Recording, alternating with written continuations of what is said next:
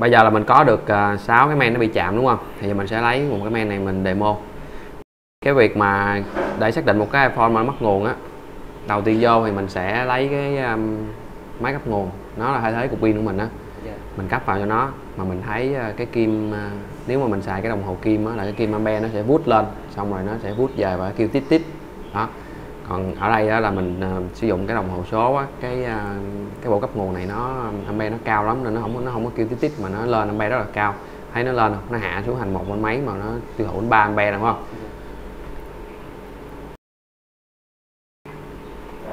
Cái việc mà cấp cái nguồn vào cho cái điện thoại á, nó cũng giống như cái điện của mình xài bình thường, giống như ở nhà mình vậy.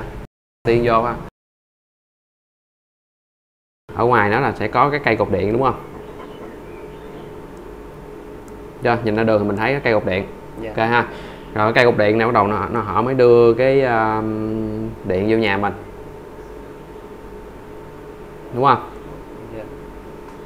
Rồi họ đưa cái điện vô nhà mình phải qua một cái đồng hồ điện có cái cầu chì, đúng không? Từ cái cầu chì bắt đầu nó mới cấp đến những cái thiết bị điện trong nhà của mình. Rồi cái main điện thoại bây giờ nó cũng vậy không? Cái main điện thoại giờ mình xem cái main điện thoại nó như một cái ngôi nhà đây. Rồi còn cái cục pin nó giống như là cái cột điện, đúng không? Nó sẽ cấp vô cái điện thoại này. Cái máy cấp nguồn nó cũng sẽ là giống như nó sẽ là giả dụ cục pin này nó cấp vào thôi. Đây, cái máy cấp nguồn nó sẽ cấp vào đây ha. Rồi thì khi mà từ cái cặp dây điện này nè nó cấp vô nhà mình á, thì trước khi nó cấp vô nhà mình thì có thể là nó sẽ cấp qua cái bóng đèn, thì cái đèn đường á, đúng không? Đó, nó cấp qua cái đèn đường. Rồi sau đó vô nhà mình nó qua cái cầu chì, bắt đầu nó cấp vô cho cái đèn nhà mình. Rồi khi mà một cái thiết bị, bất kỳ một cái thiết bị nào mà nó bị chạm á, ví dụ như cái đèn ngoài đường nó bị chạm đi, nó cũng gây cho chúng ta mất điện. Đèn ở trong nhà mình nó chạm thì nó cũng gây mất điện, đúng không? Trong cái main điện thoại cũng vậy. Thì cái main, nếu mà như mà một trong những cái linh kiện trên main điện thoại nó chạm á, thì nó sẽ gây tình trạng là hao pin hoặc là mất nguồn, đúng không? Đó.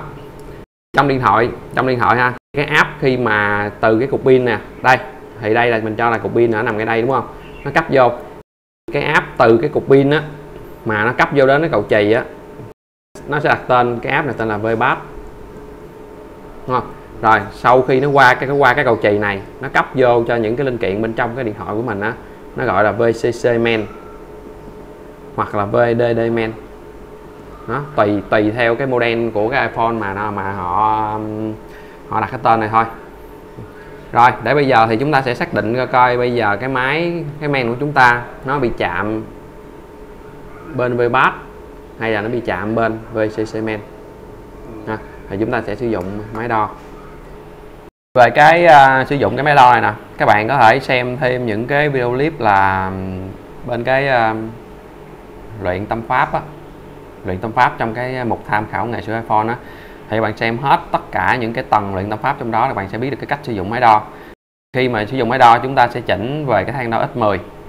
Đừng trước mắt thì mình học á, mình học để mình biết cái cách làm thôi. Còn cái việc hiểu thì sau này đi, mình cứ làm được thì trong cái quá trình làm á, cái này gọi là vừa học vừa làm mà. Trong cái quá trình làm á, tự nhiên mình sẽ từ từ mình hiểu dần à. Hai que khi mà mình chỉnh thang đo về X10, đúng không? Thì cái máy đo chúng ta lúc đầu á, thì nó sẽ nằm ở thang ốp này, đúng không?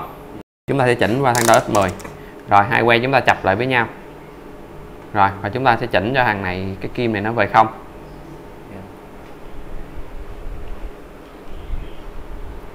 Rồi có nghĩa là cục pin, khi mà chúng ta gắn cục pin là nó gắn vào ngay cái chân pin này, đúng không? Bây giờ chúng ta sẽ đo ngay cái chân pin. Chúng ta đo ngay chân pin. Que đen chúng ta chấm mát, que đỏ chúng ta chấm vào cái chân pin. Chúng ta xem nó không có về 0. Là cái chân pin này là nó không có chạm. Đó, thì cũng giống như trong cái đây là chúng ta đo từ cái chân pin là Vpass nè, có nghĩa là cái bên này là nó không có chạm nè, không? Rồi nếu như bên đó không chạm thì bây giờ chúng ta sẽ tiếp tục đo bên cái VCC main. VCC main thì các bạn chỉ cần cạo nhẹ ở đây, cạo nhẹ cái con tụ ở đây. Thì cái này các bạn có thể lên trên web á, các bạn vào cái mục bài thứ nhất nè, là cái bài mình đang hướng dẫn các bạn nè. các bạn xem thì các bạn sẽ thấy được ngay cái chỗ đo nó rõ ràng hơn, đúng không? Rồi quay đen mình chấm mát, quay đỏ mình sẽ đo thử một cái đầu tụ này, bạn thấy chưa, nó về không. Mình đo thêm một cái chân bên kia nó cho chắc, tại vì mình không nhớ rõ chính xác là đầu này đầu mát hay đầu này đầu mát, thì mình cứ đo ở hai đầu tụ đi. Đó, mình đo hai đầu tụ, cả hai đầu tụ về mát luôn. Đó, như vậy là chứng tỏ là cái máy này nó đang bị chạm VCC main, nó đang chạm VCC main ha.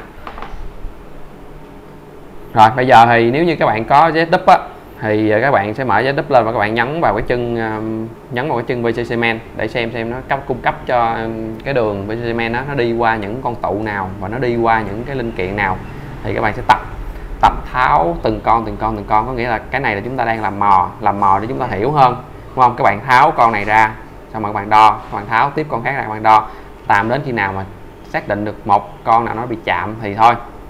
Còn nếu như các bạn chưa có hàng jet đúp thì các bạn có thể lên cái web đó, nhấn vào thì những cái con tụ mà mình để ô màu tím á và những cái con IC mà mình để cái ô màu xanh thì các bạn cứ việc tháo dần tháo hết, tháo đến khi nào nó hết chạm thì thôi. Rồi bây giờ mình tiến hành vô cái thực hành đó để mình tháo. Trước mặt các bạn là cái main iPhone 6 nó bị chạm cái app VDD main. Lúc này đây là các bạn vẫn chưa có hiểu app VDD main và app VPass và cách phân biệt đâu.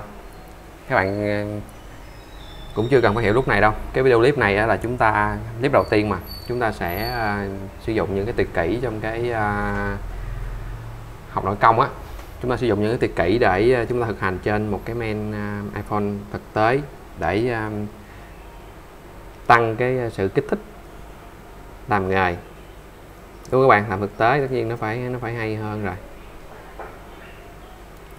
Các bạn có thể lên cái trang web easyfix.vn vào cái mục tham khảo, hoặc là các bạn có thể vào thẳng cái mục học nghề cũng được. Mình có để cái hình mà iPhone 6 chạm app VDD main á, mình đánh dấu những cái con tụ ô tím và những cái con IC ô xanh. Thì những cái con đó, một trong những con đó nó chạm nó sẽ gây ra cái tình trạng là hao pin hoặc mất nguồn, mà các bạn thấy là cái kim dòng á nó sập giống như vậy các bạn không, hoặc là cái dòng ampere nó lên cao vậy á. Bây giờ chúng ta sẽ thực tập cái việc tháo cái siêu này ra. Thì tất nhiên các bạn muốn sửa cho nó, các bạn phải tháo siêu cho nó rồi. Các bạn sẽ khò nhẹ cái siêu này. Các bạn cứ tháo đại đi, nó xấu kệ nó, mốt các bạn làm quen thì các bạn làm đẹp lại mấy hồi.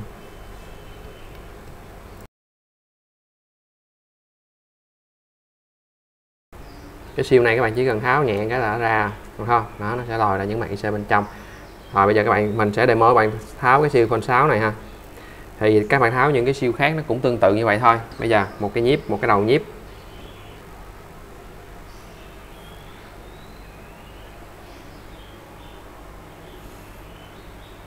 Bây giờ một cái đầu nhíp chúng ta sẽ giữ vào cái main, hoặc là các bạn giữ trên này cũng được, nhưng mà tốt nhất các bạn nên giữ vào cái main đi.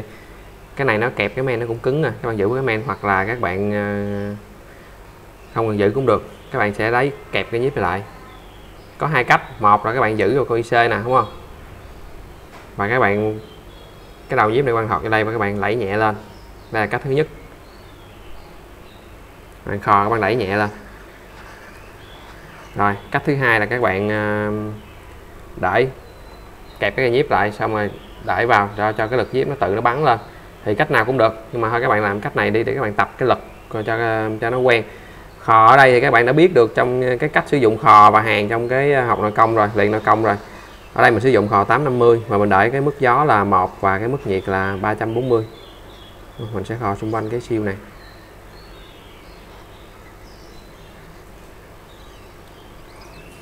Các bạn đừng có dùng lực, khi mà cái chì nó chảy là tự động cái siêu nó sẽ dở lên thôi, các bạn đừng có dùng lực. Đó các bạn không, bỏ ra. Gấp siêu qua một bên. Rồi bây giờ thì mình sẽ tháo thử những cái con tụ trên cái ô tím ở xung quanh cái chỗ này đi ha. Con này con IC gì mình cũng không biết luôn, mình mới học mà, và mình cũng chưa cần biết nó, sau này mình từ từ mình sẽ biết sao.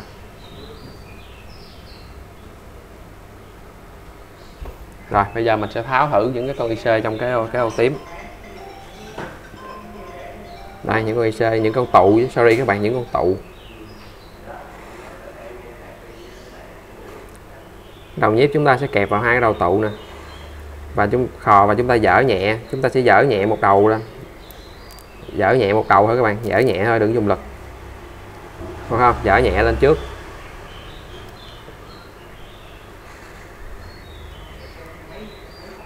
Rồi chúng ta để qua một bên. Tiếp tục nó dở thêm một con nữa, dở 2 con một lần đi.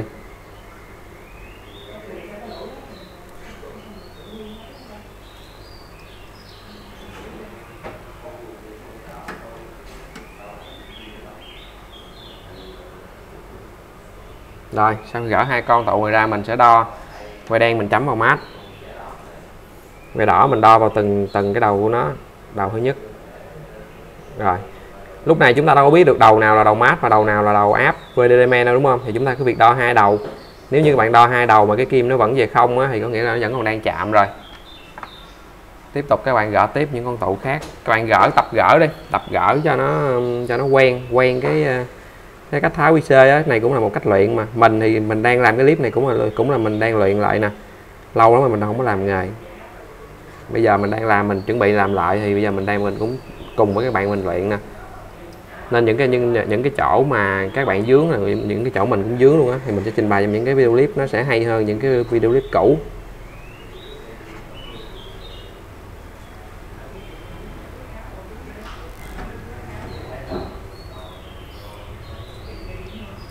Tất nhiên sẽ có những cái thủ thuật để chúng ta tìm những cái con tụ nó chính xác hơn, thì những cái thủ thuật đó mình sẽ chia sẻ các bạn trong 2 cái video clip sau.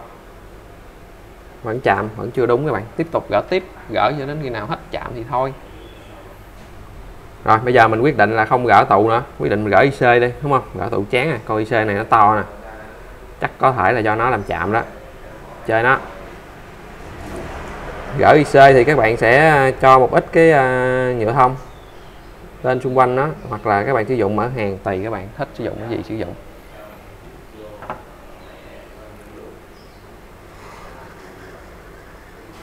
Rồi khò đều xung quanh IC, sau đó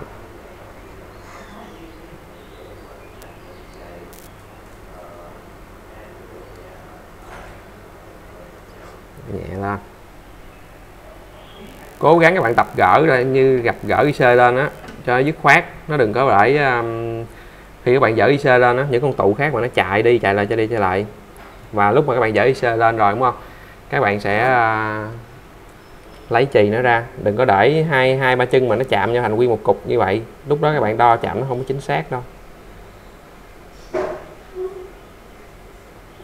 Rồi những cái thủ thuật mà để tìm ra những cái con tụ chạm á, nó đơn giản hơn, và cái cách để mình sẽ làm trong 2 clip sau. Còn cái cách mà để đo trực tiếp cái con tụ, xác định con tụ nó chạm trên cái men này á, thì anh Mít anh sẽ làm cái video clip để hướng dẫn các bạn cái cách đo đó ha.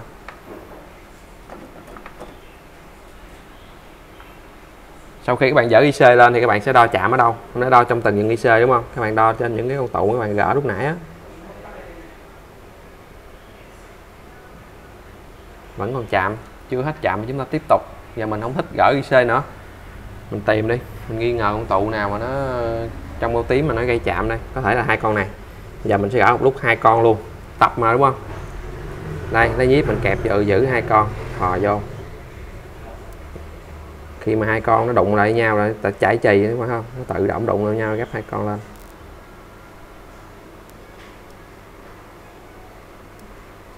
Đây gấp 2 con lúc.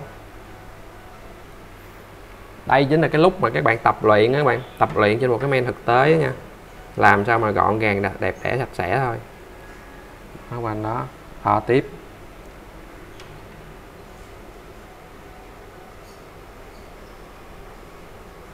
Các bạn không thích đo ở đây, các bạn có thể đo ngay đầu căn tụ bạn mới tháo á. Rồi nếu như nó vẫn còn chạm thì chúng ta tiếp tục. Giờ gỡ những con tụ ở dưới này đi, biết đâu được may mắn thì sao đúng không các bạn?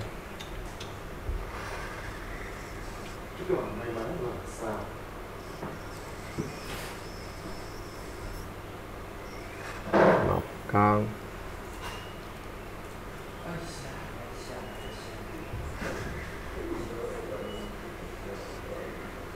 một con.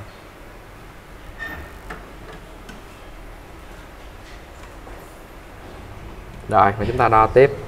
cái đen chấm mát, cái đỏ đo vào hai cái đầu tụ, hít đo ở đây. Rồi may mắn là nó ok đó các bạn. Nếu như mà nó ok rồi á thì các bạn sẽ đo tiếp trên hai đầu tụ này, coi cái đầu tụ nào mà nó về không. Tụ này ok, cái con tụ này về không đây. Như vậy là cái con tụ này nó chạm đó các bạn, chính xác là một con tụ chạm. Các bạn thấy không, một con tụ nó chạm nó sẽ gây ra toàn bộ cái đường áp đó nó sẽ chạm. Các bạn phải gỡ đúng cái con tụ chạm mới ok. Còn mà các bạn mà gỡ một cái con tụ mà nó các bạn đo, thường là cái sai lầm của chúng ta là vậy nè, đúng không? Chúng ta đo hai đầu tụ nó thấy chạm, chúng ta gỡ bỏ, đo hai đầu tụ thấy chạm gỡ bỏ, mà thực ra đâu có được đâu, cách đo đó không có được nha các bạn. Một con tụ chạm các bạn đo đầu tụ nào nó cũng chạm hết đó. Các bạn lưu ý ngay cái điểm này. Còn cái cách mà các bạn xác định đo cái con tụ nó chạm trực tiếp trên cái men mà một cách tương đối chính xác á, thì sau này anh Mít anh sẽ làm cái video clip để hướng dẫn các bạn trong trong những cái video clip sau á, có thể là video clip thứ tư ha. Sau cái clip này mình sẽ làm hai cái clip để hướng dẫn các bạn sử dụng những cái thủ thuật để tìm những cái con tụ chạm mà tương đối nó chính xác.